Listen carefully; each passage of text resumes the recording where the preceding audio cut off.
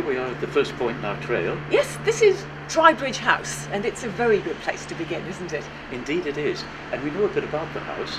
Round the corner there's a date stone telling it was built in 1671, and it was built by a man named William Roberts. Right. Now, he was serving as receiver and paymaster of the King's Works at Windsor Castle at the time. Yes, and it was actually a rebuilding. A farmhouse probably built in the 16th century previously stood on this site. And then it was enlarged by a descendant, Charles Henry Crompton Roberts, in 1867.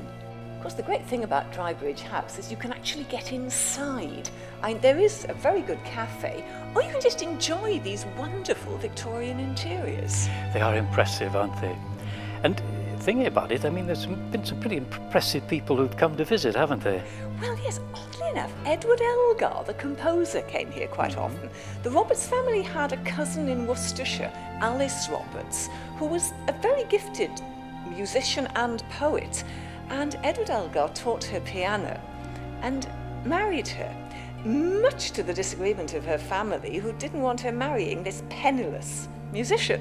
Of course, she did quite well out of it in the end. Yeah, indeed. And apparently when he was here, he did quite a lot of work on music in the community, which is not something you think of. I mean, you think of Elgar as pomp and circumstance. You don't think of work with the community, do you? No, it's a different image, isn't Yeah, it? yeah. And I'll tell you something else interesting about this place is that there was once a very well thought of cricket pitch here, and some interesting people have played on it, including W.G. Grace himself. My goodness. The gardens are still lovely, aren't they? I suppose the cricket pitch is long gone. Yeah, you're right on both counts. The gardens are lovely.